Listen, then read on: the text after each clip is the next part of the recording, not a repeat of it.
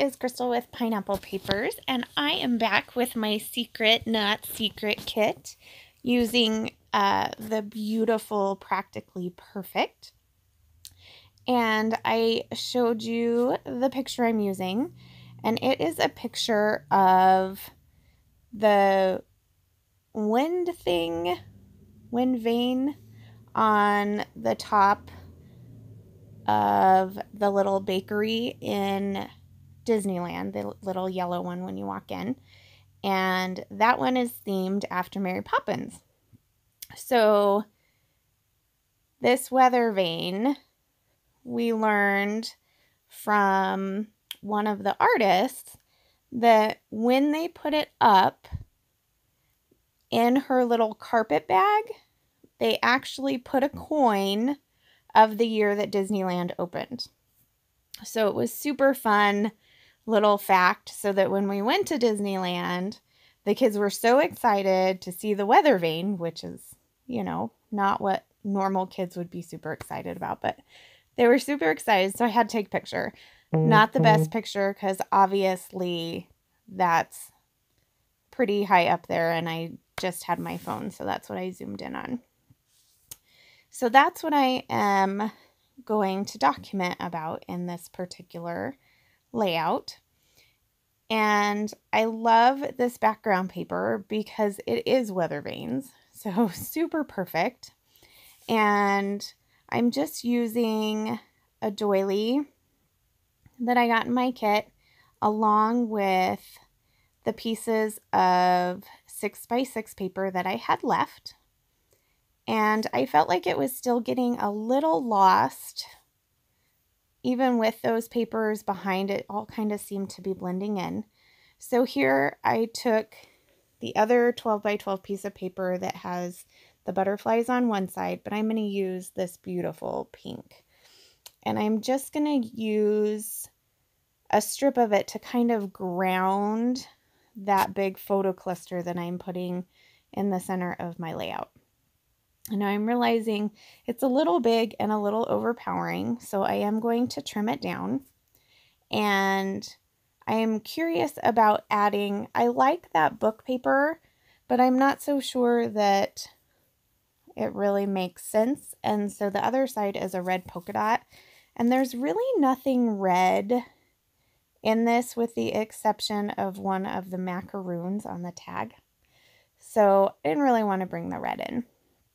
But the little song sheet paper, I do like that. And here I'm trying to decide what I am going to mat the back of my photo with. I had that little piece of tissue paper left from the last layout, but it's actually a little bit too small. And I love this song paper.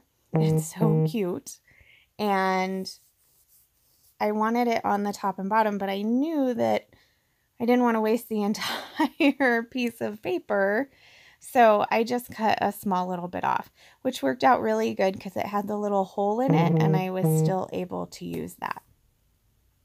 So here I am just cutting down that pink piece of paper and kind of resituating everything. Oh, and it is morning time, and my family was hanging out watching TV, so I got to escape and drink my tea and do a little crafting. So here's where I have to go find the other piece of tissue paper that I have, and I'm just going to do one tiny border of tissue paper around this photo, and it's just enough to separate it from the background. It definitely softens it up, but also makes it stand out, which is kind of funny, but in my head that makes sense.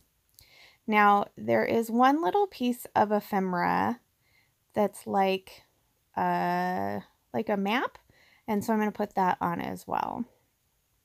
Now I love tissue paper. If you watch my channel, thanks for sticking with me, but I love tissue paper, and I was like, you know what? I think I need some more tissue paper on this layout. That one little piece was not going to cut it. So I decided I was going to just cut a strip, and I think it's maybe 1.5 inches, 2 inches. And I ran a piece of tape runner down the middle of the page, not from edge to edge, but just more in the middle. And I'm just kind of ruffling it up on that tissue paper, or on that line of glue. So it was not quite enough, so I have to cut another piece.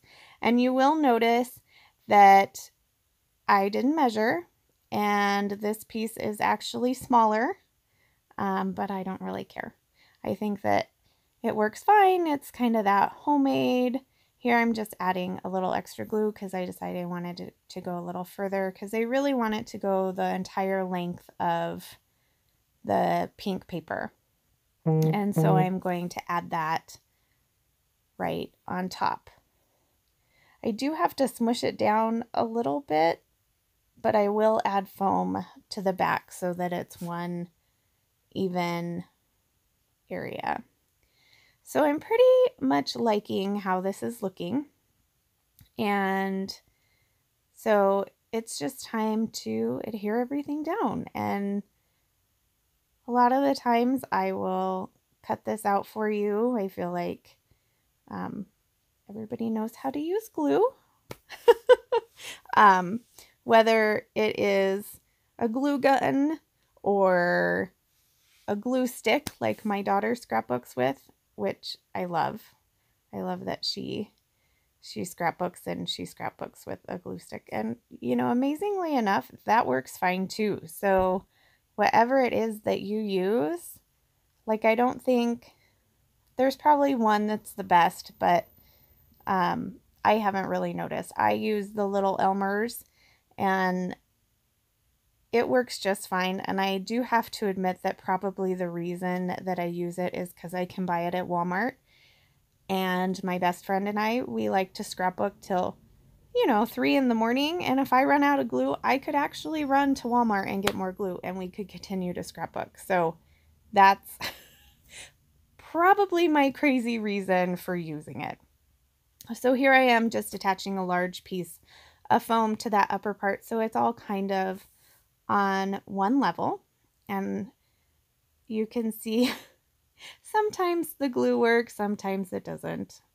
It's all good. I do notice that when the glue's kind of getting to the end, that it doesn't want to roll as much. I have to give it a little extra help there. So that piece of ephemera right there is just that little piece of map, which I thought, well, that's super fun, because I'm not going to put the Disney map in. Not that I haven't scrapbooked Disney maps like a million times, but it just adds a little extra. So this I Just paper came with, it's from Chamel, and it came with that cute little roller date stamp, and that's what I'm going to use for my journaling. Now this, like, roses, they're like fabric roses, and they were from Hobby Lobby when they were having their huge sale, and it was taking me way too long to get them off the backing, so I had to turn off my camera and figure out how to actually get these things off. So I ended up deciding on just the 2 white ones and the red one, and they're just going to be clustered down in the corner. I'm going to add a little bit of twine. I'm going to twirl it and add a little staple to kind of keep it in place, which of course I've glued everything down so my stapler doesn't fit underneath. So I have to kind of rip it up and get it stapled down, but it works. So these were self-adhesive. So I just took the little backs off, slapped them down. So it's funny how I said I didn't want to add any red, and I totally grabbed this red flower and covered up the red macaroon with the white flower. But anyway, so I am going to use the title of Carpet Bag, and I will write my journaling on and I might do that after I take pictures. So nope, I did it before. So here are those close-ups. So I hope you enjoyed this layout. And if you're interested in the Secret Not Secret Club, check out the link below and remember to wear your crown. We'll see you next time.